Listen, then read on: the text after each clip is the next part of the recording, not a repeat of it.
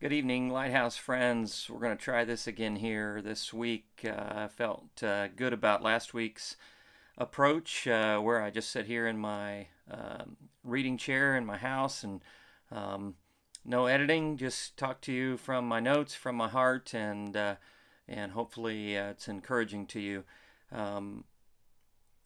If you don't remember, if you haven't had a chance to watch it yet, we've been talking about the life of Joseph from the Old Testament in the Bible in the book of Genesis. And I would invite you to get your Bible if you have one. If you don't, let me know. We'll get you one. But if you've got a Bible, I'd encourage you to read the story on your own. Last week we talked about the beginning of Joseph's story in Genesis 37. Just to review super quickly, Joseph was a young boy. The story starts, he's around 16 or 17, and he's hated by his brothers. They're very jealous of him and ended up wanting to kill him. And they threw him in a deep well to die. The story goes on from there in Genesis 37. We didn't talk about this last week, but again, the short version is that while his brothers were eating lunch and talking, some traveling merchants came by, and they decided to sell Joseph as a slave to them. Then they killed a goat and dipped Joseph's coat in the blood, took it back to their father, and said that they found it. So they convinced their father that their youngest brother Joseph had been killed by a wild animal and devoured, and then they sold him as a slave. These merchants then traveled on to Egypt and sold Joseph to a man named Potiphar, who was an official of Pharaoh. Then there's kind of a totally different story that happens in Genesis 38, and Joseph, his story picks up again in Genesis 39. And so I'm going to just read the first 5 verses of Genesis 39 to start this story for this week. And tonight I'm going to be reading from the Message version of the Bible. It's one that I read often, and I would encourage you, if you're having trouble understanding the Bible, to read the Message version. You can find that online as well for free. So I'm going to read Genesis 39, verses 1 through 5. And it says, "After Joseph had been taken to Egypt by the Ishmaelites, Potiphar, an Egyptian, one of Pharaoh's officials, and the manager of his household, bought him from them. As it turned out, God was with Joseph, and things went very well with him. He ended up living in the home of his Egyptian master. His master recognized that God was with him, saw that God was working for good in everything that he did, and he became very fond of Joseph and made him his personal aide. He put him in charge of all of his personal affairs, turning everything over to him. From that moment on, God blessed the home of the Egyptian, all because of Joseph. The blessing of God spread over everything that he owned, at home and in the fields, and all Potiphar had to concern himself was eating 3 meals a day." Okay, wow. That sounds pretty good, but I want you to imagine what this must have been like for Joseph. 17 years old, almost killed by his brothers, then sold as a slave, now living in Egypt as the full-time personal assistant to this man named Potiphar. No connection back to his family. Was the baby of the family, and so you know he's got to be missing his family, especially his father. He's probably convinced that his father believes that he is dead. I'm curious, how would you respond to this level of unfairness? Wouldn't this be the ideal scenario to just give up? To stop trying your best, to find some way to just numb yourself to life? Yet, as we read the story of Joseph, we find that he didn't do that.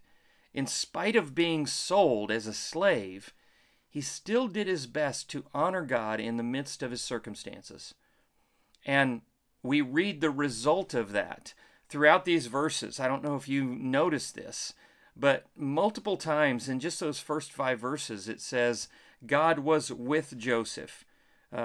It says that in verse 2. It says in verse 3, God was with him. God was working for good in everything he did. And so we see just in the beginning of this part of the story in Genesis 39, the great value in honoring God in spite of your circumstances. In fact, it reminds me of a passage in the New Testament that I'm going to try to quickly find. I don't know that I'm very good at navigating quickly in my Bible here on my iPad. John 15, where Jesus is talking about he's giving us an example, trying to paint a picture of what it really means to have a relationship with him. In John 15, verses 5 through 8, Jesus said, he said, think of it this way, I am the vine and you are the branches. When you are joined with me and I with you, the relationship, intimate and organic, the harvest is going to be abundant. In other words, there's going to be a lot of fruit. Separated from me, you can't produce a thing. Anyone who separates from me is like dead wood that's just gathered up and thrown on the bonfire. But if you make yourself at home with me, and my words are at home in you, you can be sure that whatever you ask will be listened to and acted upon. Wow. That's a promise from Jesus in the New Testament to us of what the result in our life will be if we are connected to him like the vine and the branches are connected in a grapevine. This story of Joseph is a parallel to this explanation that Jesus gives. And let me remind you that Joseph was 17 when this happened. And so I know many of you are in high school. Some of you listening are still in middle school, but you're teenagers as well. And this same level of blessing and commitment in a relationship with Jesus Christ and his Father, you can have that as well. So let's go back to Genesis chapter 39. Hopefully by the end of this video lesson season, I'll be an expert at navigating on my iPad. Normally I read my Bible, my paper Bible, but I honestly thought it would be quicker if I use the iPad, but that is not the case. So back to Genesis 39. So here we are. Potiphar loves Joseph, has basically turned everything over to him, and all Potiphar has to do is worry about what he's going to eat for his next meal. So let's pick it up in the middle of verse 6 there. It says, Joseph was a strikingly handsome man, and as time went on, his master's wife became infatuated with Joseph. And one day she said, sleep with me. He wouldn't do it. He said to his master's wife, look with me here. My master doesn't give a second thought to anything that goes on here. He puts me in charge of everything that he owns. He treats me as an equal. The only thing that he hasn't turned over to me is you. You're his wife, after all. How could I violate his trust and sin against God? She pestered him day after day, but he stood his ground. He refused to go to bed with her. Wow. Remember last week I said this story could be right out of a Netflix movie that we would watch today? What would this look like today? Potiphar's wife secretly passes the key to the best room in the hotel that Joseph's working in and says, meet me there at 9 for the night of your life. You know, he's probably in his early 20s by now. He was sold as a slave at 17 and had to learn the culture, the language. You know, when he first was bought by Potiphar, Potiphar didn't trust him immediately. It took some time for that to be earned. And so now he's probably in his early 20s, close to turning 21. I bet he probably could have thought a lot of reasons, a lot of justifications for saying yes to Potiphar's wife. His loyalty, his commitment, his devotion, though, his worship was not of himself. Unfortunately, today, we mostly worship ourselves. Yet Joseph was able to resist temptation because of what he valued and worshiped, because what he valued and worshiped most was not himself, it was God. You know, I doubt that we would actually see a Netflix movie with this kind of outcome. A single man turns down an offer of a night of passion with a beautiful woman. Unfortunately, most movies and shows we watch now are just the opposite. Sex between consenting, non-married adults is normal, accepted, and probably most of the time expected. But kids, friends, please listen. I have personally talked with, counseled, walked with people over the years who have said yes to those kinds of temptations. And that choice has radically, radically affected the rest of their lives and changed the lives of their spouses and their children's. Whether you are married or single,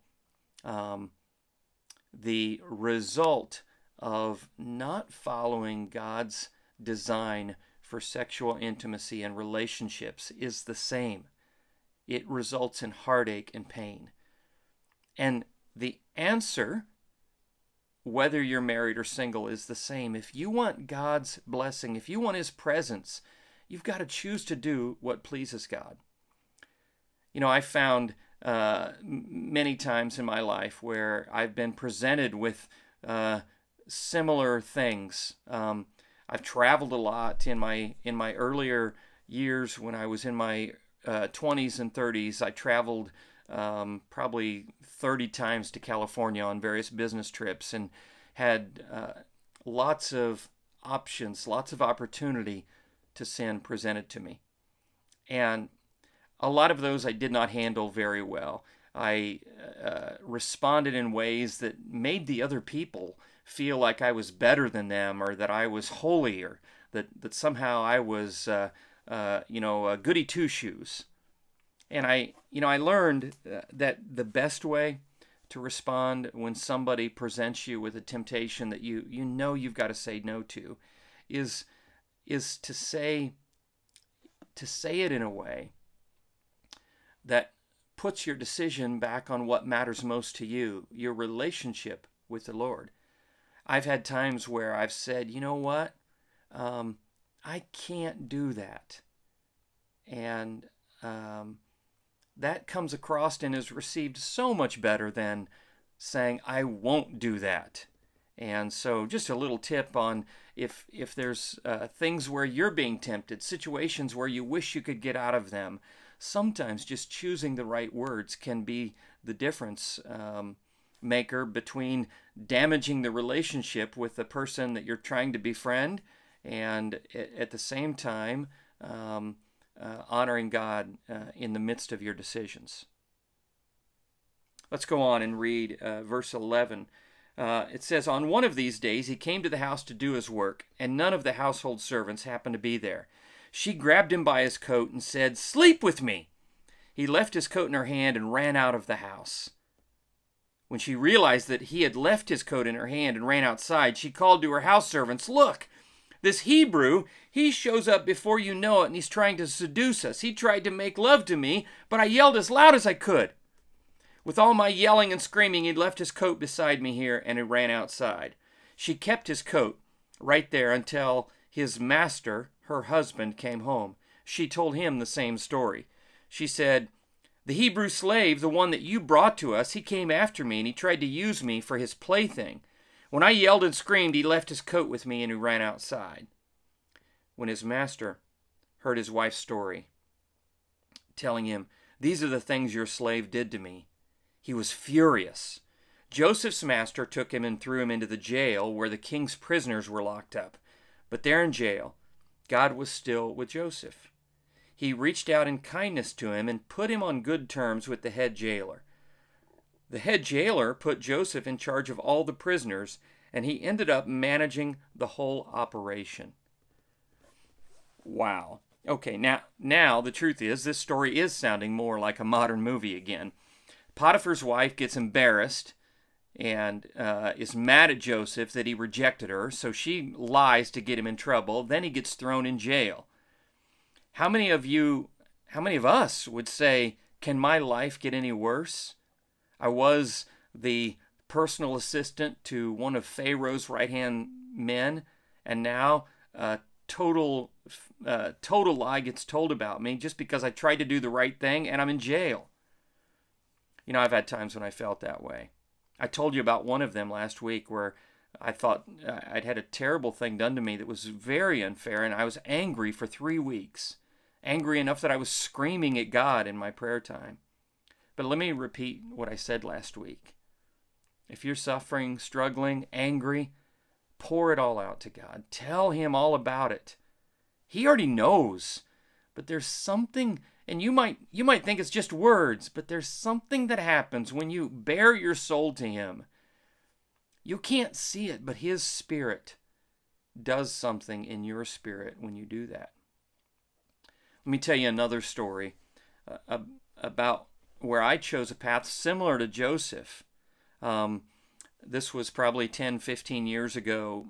I had gotten laid off from a job that I was on, and I was looking for other work. Most of you know I work from home, and I've done that for a long time, and was really having problems finding work, and ended up getting a contract job working at Delphi in Kokomo, working on a radio project. And I showed up there for the first day of work and was excited, and met the guy that I was going to be working for. And that first day, in fact, in the first time that I met him, he said to me, "You are my worst nightmare. You are a total waste of my time.